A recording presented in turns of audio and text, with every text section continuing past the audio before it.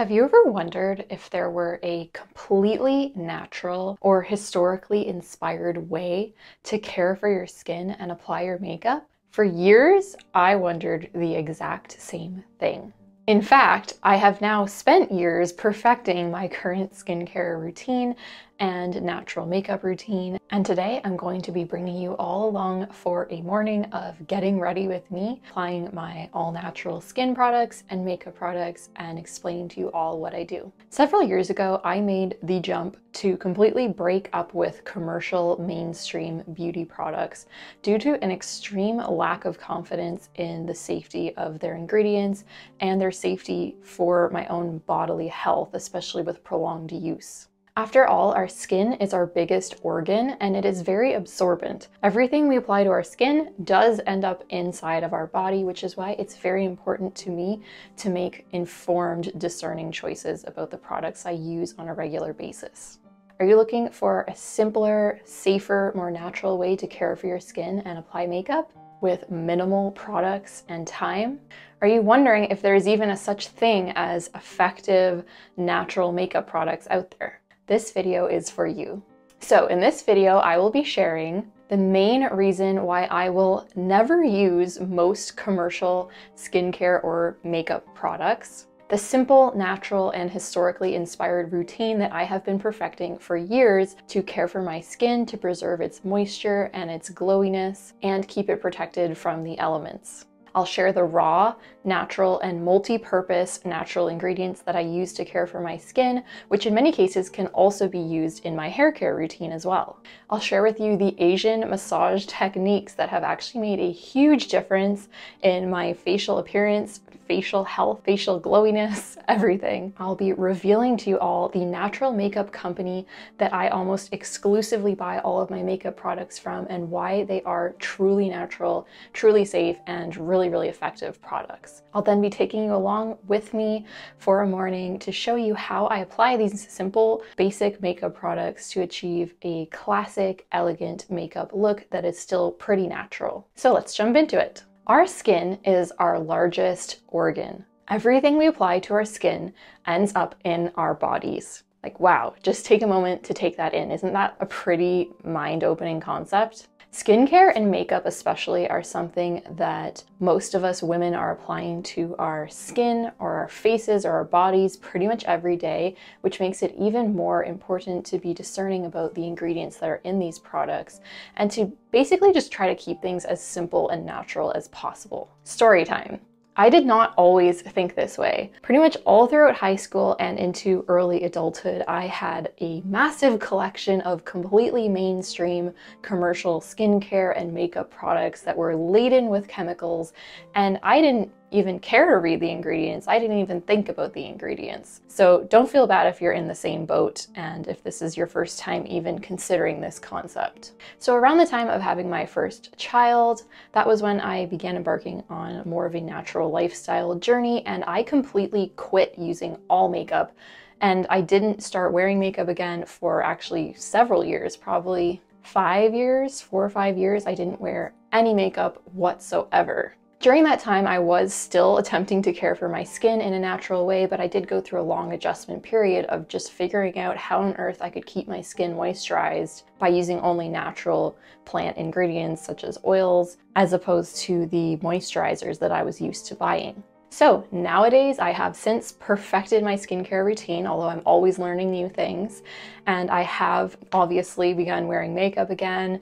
I don't wear makeup on most days, but it's nice to put on makeup for filming a video or for going out. And I've since found one particular makeup company that I completely trust. I read all of their ingredients. Everything I buy, I read all the ingredients, and this company meets my pretty high standards when it comes to ingredients of being completely natural, no synthetic ingredients added, and they're also very effective products. So I'm going to be revealing that to you in a moment. So let's just briefly touch on what my natural standards are for skincare and makeup products.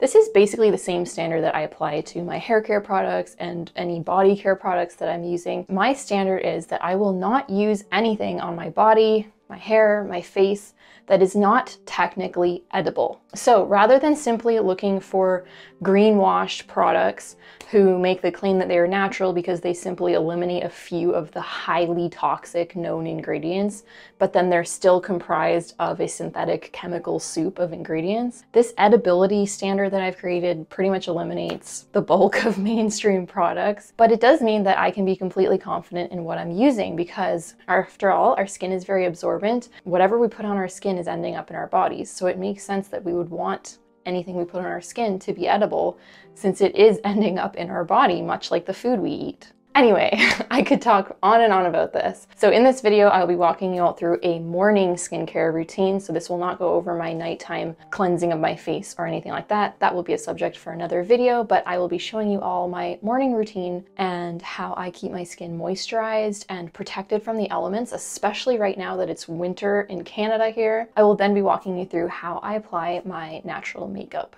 So my skincare routine is almost completely comprised of raw natural ingredients.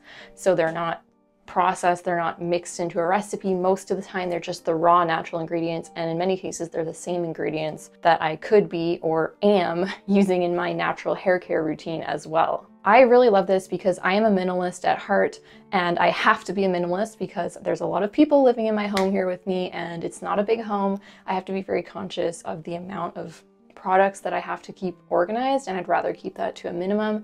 So I love products that can be multi-purposed like that. When it comes to my makeup, I am also relatively minimalist. I don't use a lot of makeup products, and I do like things that can be multi-purposed as well. So I'm going to reveal to you the makeup company that I choose to buy all my products from in a moment, but first I'd like to talk to you about one of the skincare products that you're going to be seeing me use in a moment in my routine. And it is an amazing handcrafted whipped face and body butter that my best friend Jessica makes herself. So I've been using this cream on and off in my routine ever since I met my friend Jessica several years ago, and we became fast friends, and she's given me several containers of it throughout the years as gifts because she knows I love it so much. It is really one of my favorite parts of my daily skincare ritual, and I can also incorporate this cream into my hair care as well. It's great to apply to my hair ends for moisture. This is just an all-around great cream. It's amazing for moisturizing the skin and locking moisture in, protecting your skin from the elements. It can also help treat things like eczema, and it is very, very anti-aging, which I think all of us are interested in. So I say all this because I have recently been trying to convince my friend Jessica that she should begin selling this oil online. She's thinking about it. So if after watching this video and watching the demo of how I use this cream and being blown away by it, you are interested in buying some of this cream yourself, then please leave a comment below and I will pass those comments on to Jessica, and I'm sure that would be very encouraging for her to take the leap and start selling this cream online. Okay, let's talk about the makeup company that I buy all of my products from before we jump into the routine. So I exclusively use makeup products from the company 100% Pure. I absolutely love this makeup company because they are right on par with my high standards. They understand that safe natural products is not just about eliminating a few of the known toxic ingredients, but about actually deriving all of your ingredients straight from nature. So for example, most of their makeup, such as their foundation, their eyeliners, their mascaras, are all fruit pigmented. So as opposed to most makeup products which use various mineral pigments or synthetic pigments, they literally just use pigments from fruit for the most part. And those pigments are always in a completely natural base of ingredients, usually derived from plant oils and other natural substances. Okay, so let's briefly talk about my makeup routine. So I do take some inspiration from history, but in other ways I do choose to depart to create a makeup look that I personally like, that fits my taste, that I think suits my face. So it's kind of a mixture of everything. When it comes to skincare, although I haven't done a ton of research, I am obviously inadvertently following more of a historical skincare routine simply because they didn't have a commercial beauty industry producing all sorts of chemical concoctions like we have today. So they were mostly relying on natural plant oils or animal fats to care for their skin and hair. I also take some inspiration from Asian skin and body care, specifically their massage techniques. These practices are some of the most underrated beauty secrets that I think more people need to know about. So since this video is an overview of my whole routine, there might be certain topics within here that could be material for a future video. So if you're interested in seeing a full video on any of the practices or techniques I'm going to be showing you in this video, be sure to leave a comment below, and I will definitely keep that in mind for a future video. That's how this video came to be, actually. So if you're interested in buying any of the skincare products or the makeup products that I'm using in this video, they will all be individually linked in the description with the name and then the link for where you can buy it. These links will also be in the pinned comment and on my website, catherinesewing.com. So be sure to check that out if you're interested in trying any of these products. Okay, so let's jump into showing you my daily skincare and makeup routine. Okay, so here I am in the morning with a completely bare face, and I'm just starting off by wrapping a silk scarf headband around my hair. Okay, so the first step is adding moisture to my skin, and I love to use rose water, also known as rose hydrosol, to my face. It comes in this lovely glass spray bottle, and this is actually a byproduct of making essential oil from rose petals, and it has beautifying and anti-aging effects in addition to just applying moisture into my skin. Okay, so the next step is sealing that moisture in, and of course I'm using oil for this. One of my favorite oils is red raspberry seed oil, and I'm just adding that to my skin. Red raspberry seed oil has natural SPF, and it's anti-aging and a nice beautifying oil. It's also very light and moisturizing.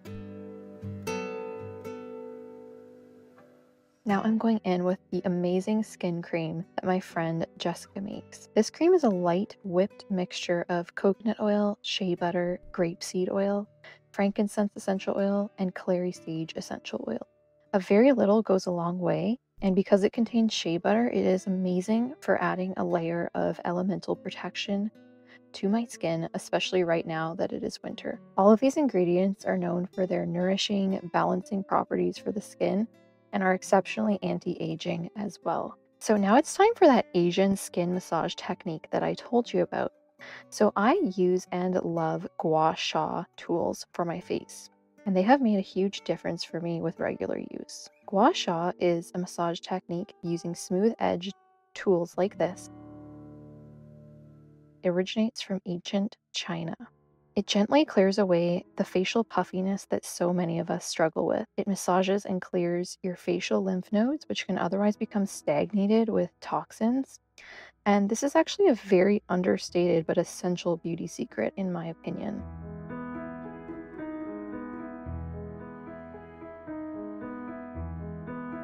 So you can see it actually starts off with the neck. I started off with the back of my neck and now the front of my neck, and I'm working my way up to the face using the different surfaces of these tools to fit into different areas of my body. Gua sha facial massage also helps clean pores, lift skin, and massage away excess fluid in the face, while encouraging fluid to go into the places where we generally want more plumpness, like our lips and our cheeks.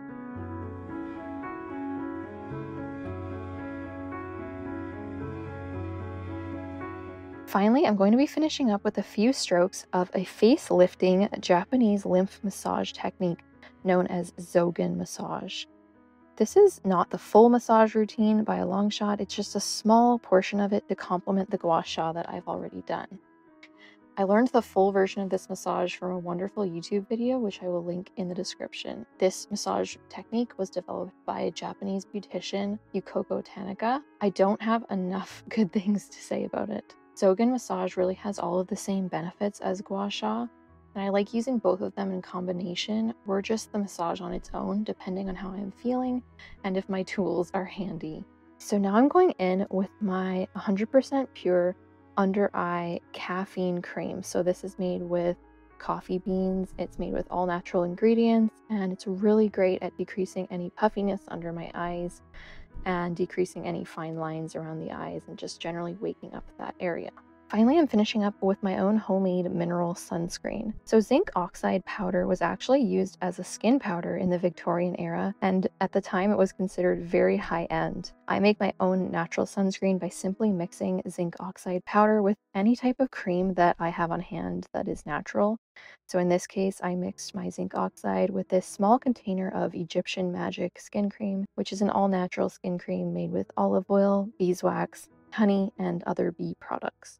Okay, so now I'm going in with this beautiful BB cream from, of course, 100% Pure. I love all of their products for my skin, and I like this because I don't like putting a lot of product on my skin. I don't like wearing foundation or concealer. So this just gives you a little bit of coverage and it helps blur imperfections and bring some brightness and luminosity to the skin while just being a moisturizing cream. So I don't even really view it as makeup. It's more just a natural cream that I like to apply. Now I'm going in with this highlighter, which is also from 100% Pure. And I like to use it around my eyes, the top of my nose, just above my lip, my chin, and my forehead, basically all of the high points.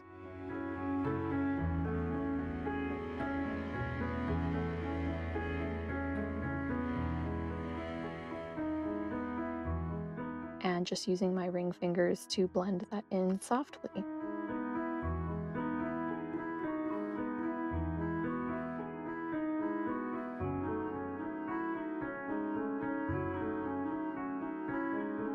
Okay, so now it's time to do brows. For me, eyebrows are really one of the most important parts of my makeup routine. I think it makes the biggest difference to my face and to most people's faces if they have well-defined, shapely brows. So I actually, for a couple years, used to use the historical method of using burnt cloves, and they work amazingly. I'll probably do a video on that at some point, but this is what I've been using from 100% Pure because it's obviously just more convenient for me, and I really like this product as well. So it's basically this creamy brow filler that also helps to hold the brow hairs in place while filling in your brows. And in my case, they just darken up my brows a little bit to match my hair. I'm not sure why, but my brows always sort of appear a bit lighter than my hair. And whenever you're filling in brows, you want to focus more of the product on the outer quadrant of your eyebrow than the inner quadrant, although I do like to fill in the inner bit just a little bit. You can see the difference between those two eyebrows now.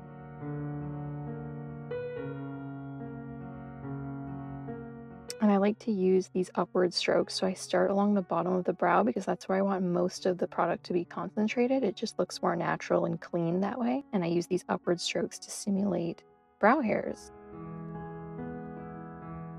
And then afterwards, you always want to finish off by brushing your eyebrows with a spoolie whenever you've filled them in any way.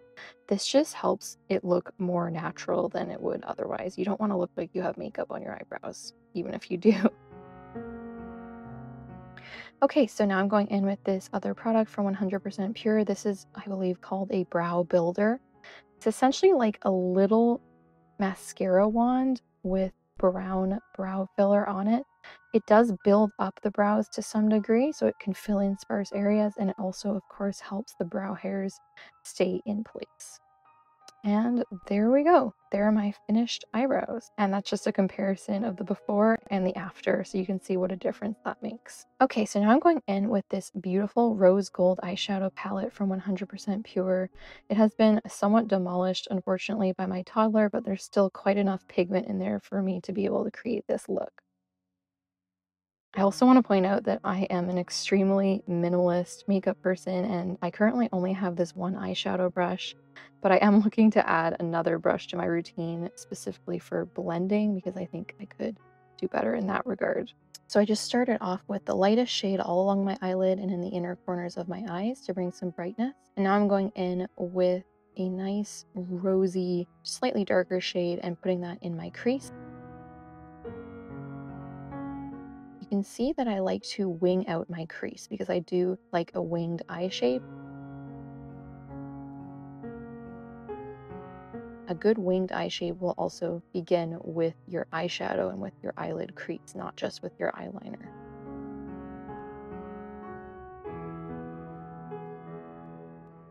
And just following up with the other eye, so you can see I take it all the way into my crease, but I bring it out and up at the outer corner of my eyelid crease. and a little bit along the outer bottom corner of my eye as well.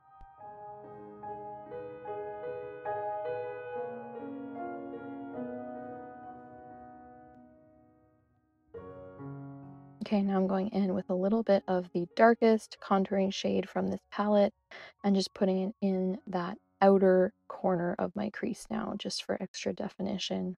This is where I could have used more blending than I was able to do, but it does also look a bit more extreme seen so zoomed in on camera like this than it does in real life. So I've just brushed off the excess product from this fluffy brush and I'm using it to the best of my abilities to blend. But again, I'm definitely going to get a dedicated blending brush soon because I think I could use it. Okay, so now I'm going in with this eyeliner. This is from another natural company called Fit Glow. It's not my first choice. My first choice is, of course, from 100% Pure, but at the time they didn't have any of my favorite colors in stock. So my favorite color to use for eyeliner and mascara is a dark purple. So that's what color this eyeliner is. So I'm starting off by actually tight lining my upper lash line, which is where you take the eyeliner and put it directly on your waterline. I don't like doing this all the time because I don't love having product that close to my eyes, but when I do it, it does make a big difference. So now I'm just going in and lining the upper lash line, filling it in a little bit more, especially at the outer half of my eyelid.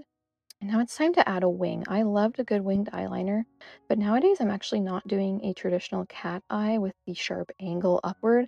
I'm actually preferring the line to just go almost straight out, more like an Egyptian winged eyeliner look. I just think that complements my eye shape better. And what I love about this is because the eyeliner is brown and not black, it basically just creates the illusion of a shadow cast by my eyelashes, especially once I have mascara on. Another trick I like to do is something I learned from a Marilyn Monroe makeup expert who said that her makeup artist would use brown pencil eyeliner to create the illusion of a shadow under her lower lash line to make it look like her lash line was casting this big shadow. So I also do that. Okay, so it's time to do the next eye. So I've already lined the upper lash line, added my wing, and now I'm just adding that stippling effect along the lower lash line to mimic the shadow cast by my lashes. It's basically like a reverse wing in a sense. Now I'm going in with this slightly darker, dark purple creamy eyeliner. This is from the brand Pixie. It's not my first choice again, but I'm working with what I have on hand, and I just darkened up the wing, just the wing area of the liner.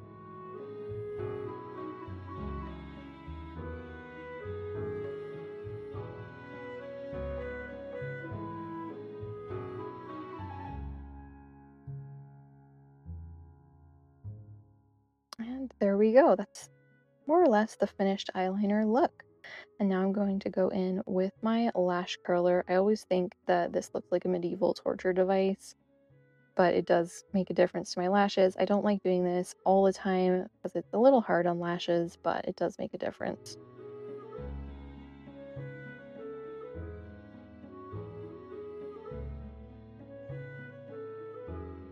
And now I'm going in with my lovely Fruit Pigmented Lengthening Mascara from 100% Pure.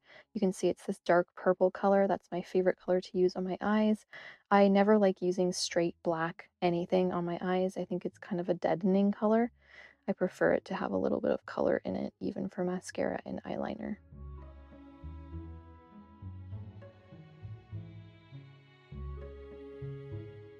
So I'm just lining my lashes. You can see I'm using a slight back and forth motion of the mascara wand to prevent clumping and to just add a little more volume.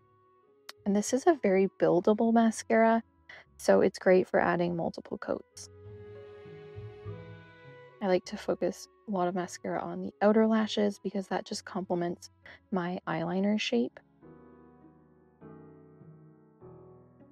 And there is the finished mascara. So the final step is adding some color to my face. Now, in modern makeup, we typically add color with bronzers and contouring, but historical makeup, they mostly just used rouge to add color to their face. So I'm using my lipstick, which has also been demolished by my toddler, and that's why I'm using this lipstick brush to apply it to my lips. I'll typically apply a darker, more bright application of this color for videos, whereas in my daily life, I would just kind of lightly stipple it across my lips for more of a lip stain effect. But this is right before filming a video, so I'm going in with a little bit brighter of an application. Just making sure I get into the corners of my lips. My cupid bow's already been done, and then filling in my lower lip more. And there we go. So I also use this exact same lipstick for my cheek color. I really like using straight red on my cheek. I think that it looks actually very natural. When I first apply it, it might look a little bit overdone, but I find that just with a little time, it really soaks into your face and looks very natural, the same way a natural flush would look. The good thing about adding a bright red color to your cheeks and blending it in this way is it kind of inherently takes away any attention from any other rednesses or imperfections on your skin just by contrast.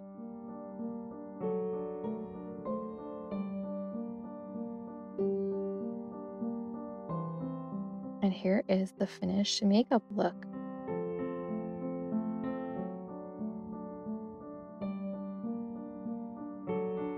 Okay, I hope you all enjoyed this peek into my natural skincare and makeup routine. If you're feeling inspired to try any of these products or techniques or practices, be sure to leave a comment below. Be sure to check out the accompanying article on my skincare and makeup routine, which will be linked in the description. And again, if you are interested in purchasing any of the skincare or makeup products that you saw me using in this video, be sure to check the description for those links where you can purchase them. Most of these links are affiliate links, which means that I will receive a small commission at no extra cost to you.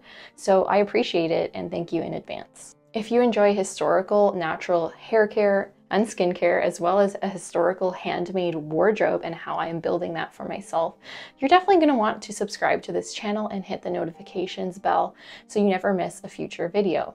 I also have a YouTube membership that you can sign up for approximately $5 a month. You will get 24 hours of early ad-free access to all of my videos that I post, as well as access to an exclusive members-only chat group and 2 exclusive posts from me every month, giving you an inside look at what I am working on and what's coming next. I really appreciate any of you who join this channel because, again, it enables me to continue producing content like this for you. If you're interested in hearing about one of the most underrated hair growth secrets, then be sure to check out this video. See you on the next video.